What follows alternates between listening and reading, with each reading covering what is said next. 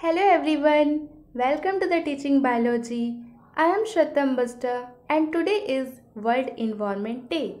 So World Environment Day is celebrated on June 5 every year across the world. History. World Environment Day was established in 1972 by the United Nations. 2 years later, in 1974, the first World Environment Day was held with the theme Only One Earth. Every year, there is a specific theme for the World Environment Day. The theme for World Environment Day 2020 is Time for Nature and focus is biodiversity. According to the United Nations organization, the theme was selected due to the recent events.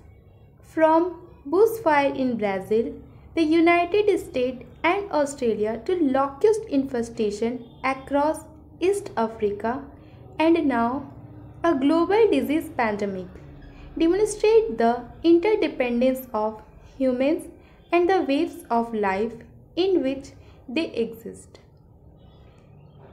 World Environment Day is hosted by a different country and this year the host is Colombia.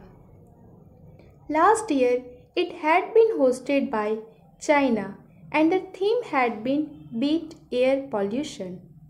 Biodiversity. Biodiversity simply means that humans can't live in isolation. We depend on small and big living beings. The theme for 2020 is Biodiversity and will be hosted in Colombia in partnership with Germany.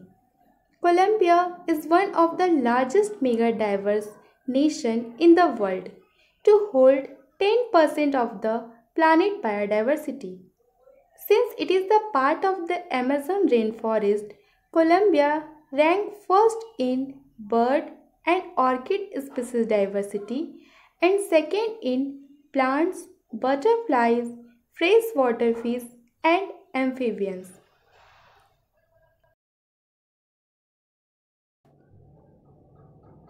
The World Environment Day make a promise to save the environment and the world.